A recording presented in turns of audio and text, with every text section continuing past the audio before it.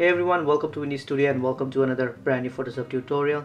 So this tutorial is mainly about textures overlay, and I'll try to explain how textures overlay can change the whole look of your design.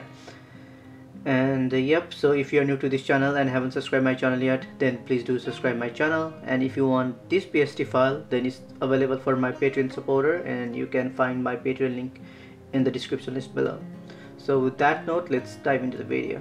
And first thing first, let's create an artboard. So for that, go to file, click on new, and I'll just go with 4x5 and let's click on create.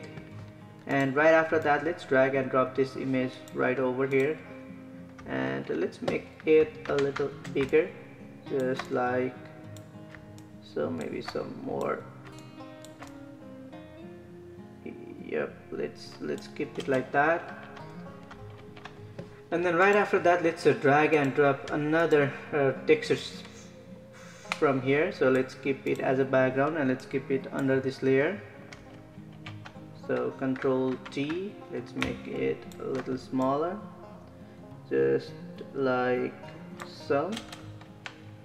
Alright, now let's add a hue and saturation, and let's desaturate everything, and let's click on clip to layer. So this hue and saturation will affect only this layer one. And let's do some color adjustment for this main image. So select this one, go to filter, let's go to camera raw filter, and from here let's drop down the highlights, let's increase the shadows, let's increase clarity, let's increase texture, and let's dehaze it just like that, and let's click on OK. So this is what we got.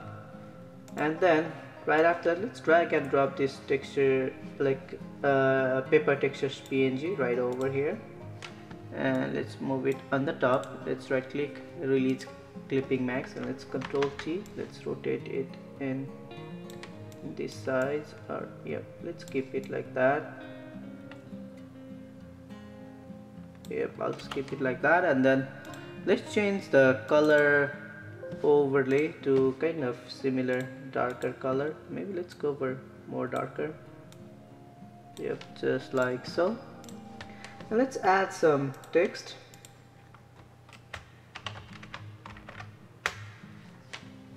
And let's change the color to kind of similar dark color. Control T, let's make it bigger.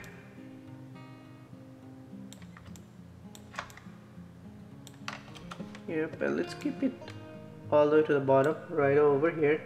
And let's make a one more copy, Control J, and let's move it above this text layer, and let's add a stroke. And for the stroke color, let's keep the stroke as, I think let's keep it as white. And then let's drop down the fill to 0, and let's right click, rasterize the layer, and let's convert it as a smart object. Now let's create a layer mask, go to brush, and let's erase some of these textures, just like strokes, just like so.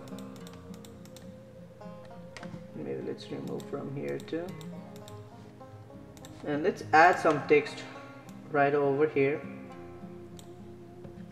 And let's change the font size to something like that. Let's keep it like that, and then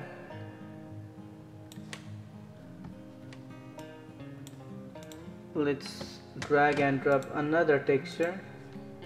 So this wall texture on very top. And then let's change the blending mode to multiply. Control T, let's make it a little smaller, just like so. And then let's drop down the opacity for this background. Yep, just like so. And then let's make one more copy, Control J, of this paper texture, and let's change the color overlay to kind of similar like this color, maybe yep, like that. And Control T, let's move it on the very bottom.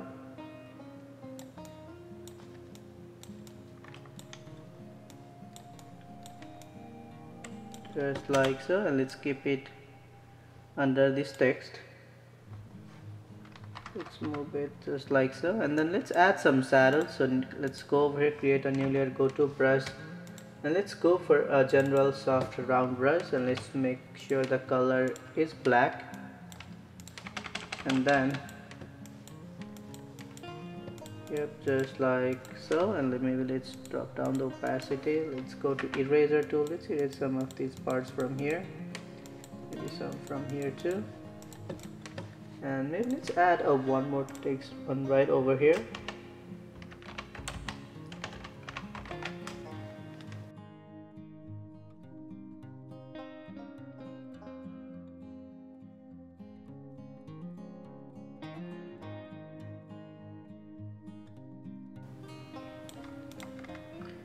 And let's add a curve on very top, so let's increase just like so. Maybe let's increase the shadows too, just like that. And then let's merge everything, Ctrl Shift Alt and E. Let's make a copy, Ctrl J. Let's go to filter and let's go to neural filter. Let's turn on that skin smoothing, and maybe let's increase some more, and let's go to style transfer. Let's click on, and let's go for this one. Let's click on preserve color, and then let's drop down the style opacity. Let's keep it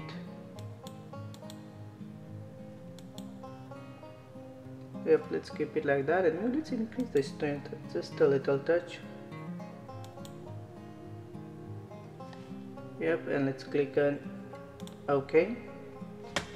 So this is what we got, and that's the final, and I hope you guys learned something new from this tutorial, and see you guys in the next video.